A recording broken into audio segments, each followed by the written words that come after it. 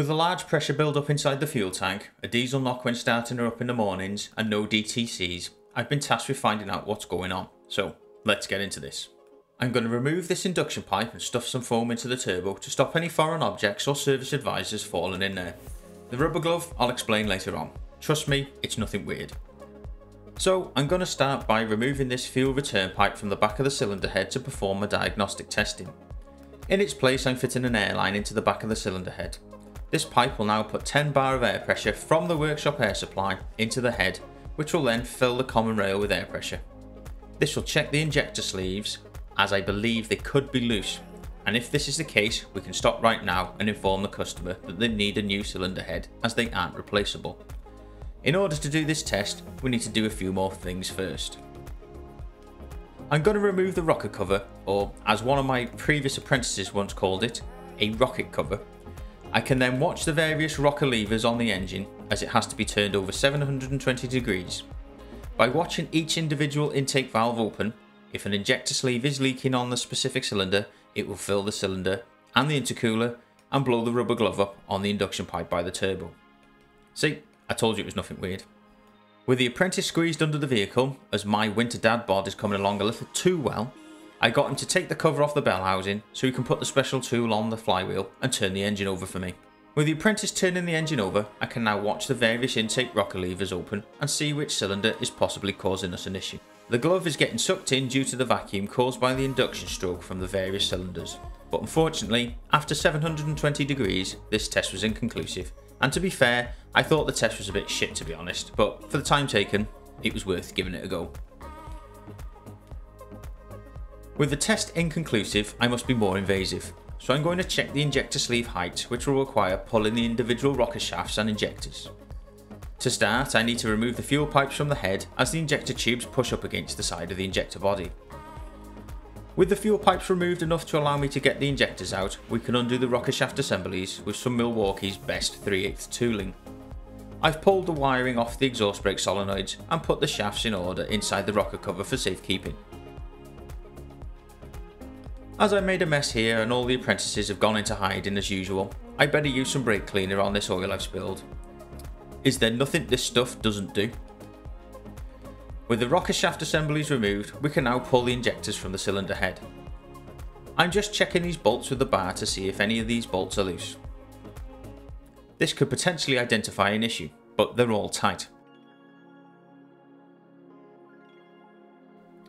With the injectors now ready to come out, I can screw a bolt into the top of the injector and use this one size fits all slide hammer adapter I've made to pull the injectors. I should have used a bigger slide hammer.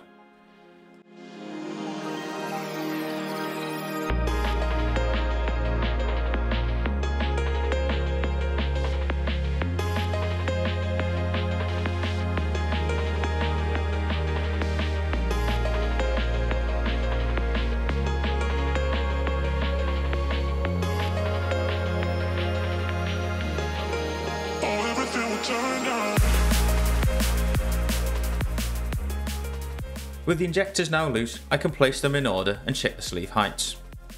With the injectors now removed, I've noticed injector 5's body is black.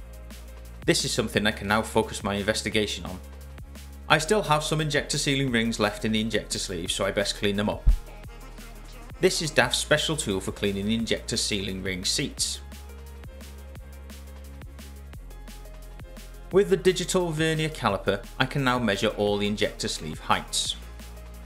After checking and rechecking the injector sleeve heights and not finding any abnormalities, I consulted some DAF technical data and found this cheeky little bulletin, which not only states everything that's wrong with the vehicle, but also the fault that could be due to a manufacturing defect on the injector sealing rings. This chassis number fell between the chassis reins for this bulletin.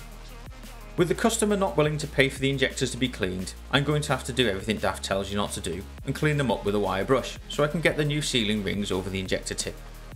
If you work for DAF, I didn't do this and you never see me do it. I removed the carbon buildup and placed the sealing rings on all the injectors apart from number 5, as the customer requested that we replace this one. Now I haven't got an injector fetish. The reason I've took a photo of this injector is for reasons that will become clear in a little while. I'm lubricating this injector up as we all know the golden rule, no one wants to go in dry. I'm also replacing the injector clamp bolts as they are a one-time use item. I'm sending this bolt in by hand so I can feel that it's down correctly before torquing the bolt, rather than going full send with my gun. Might save me from an emotional breakdown later on in the video. These bolts are 30 Newton meters, then 90 degrees. Thank God my dealership invested in one of these snap-on torque wrenches that does both. With the injector now in, we can pop the others in and then the rocker shafts. We can then start building everything back up.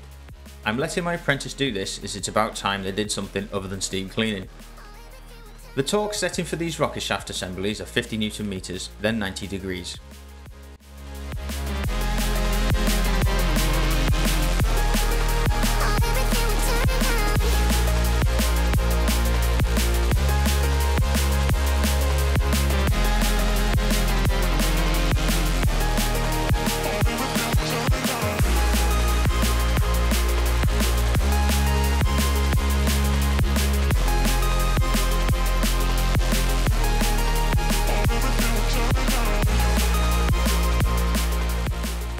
I'm just wiping down these valve bridges and cylinder head components as they've been getting covered in dust and God knows what.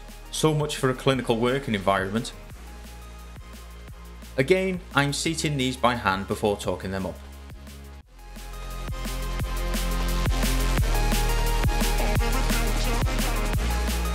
With everything back in, we can now start to put the fuel system back together.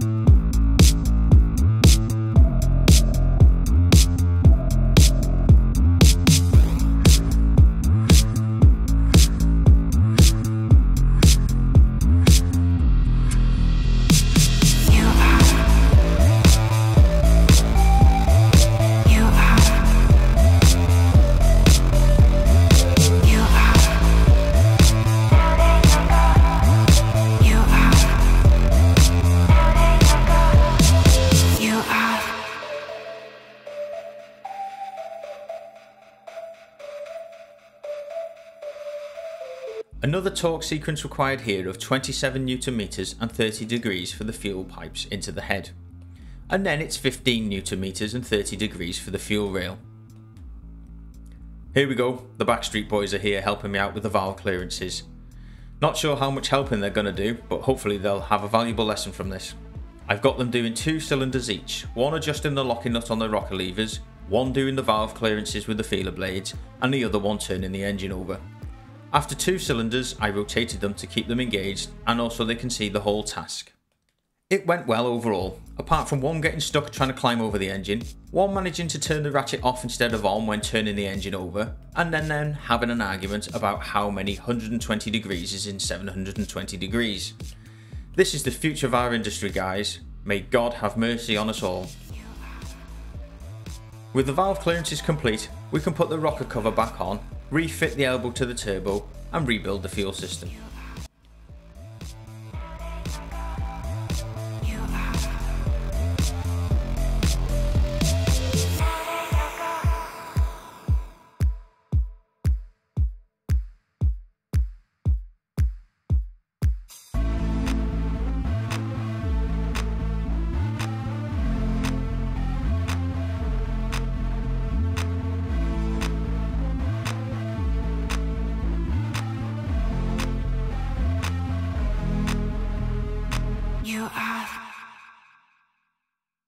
Time for the moment of truth.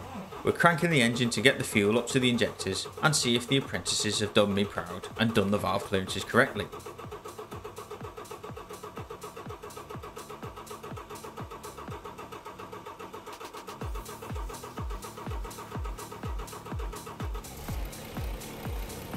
With the engine now running, we need to do the technical bits. We can scan the QR code that I took a picture of before. This will then update the injector trim code for number 5 injector, and it will program it into the PCI ECU. And this is where that photo comes in.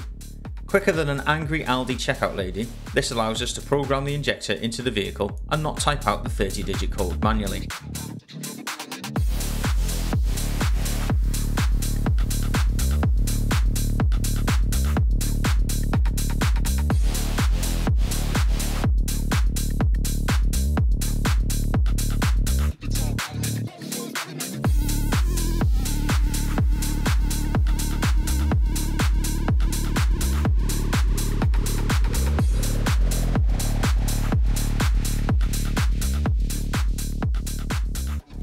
Now we're done with the computer, it's time to rip this truck up the road and make sure she's ready to go back to work. When we get back, we can make sure we've checked for leaks and we can then return the vehicle to the customer.